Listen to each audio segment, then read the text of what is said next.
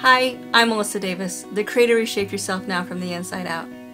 And if you're watching this video right now, chances are that you're on my fan page and you care about reshaping yourself.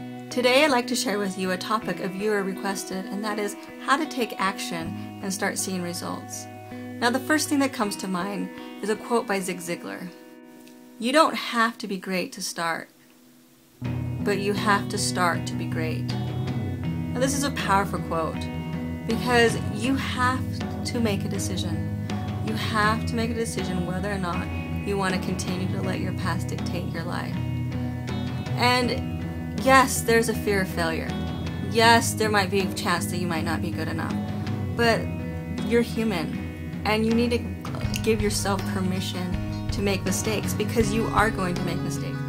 If you're having a hard time getting started, my next question would be for you is to ask you, what is your why? Why do you want to change? Why do you want to get out of this funk? If your why isn't big enough, there's no reason why you would even try and start. And the third thing is set realistic goals. When you're trying to get started, you know yourself. You know what it will take to break you from just actually making the first step. So make realistic goals and that are catered to you. And once you hit one step, maybe the next step, 2 steps, reward yourself. By you continually to reward yourself, you're shaping your new thought process that you are going to get this done.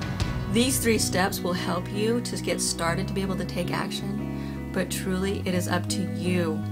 You have to decide whether or not you want to do it, and that's the beauty of life, is we have choices.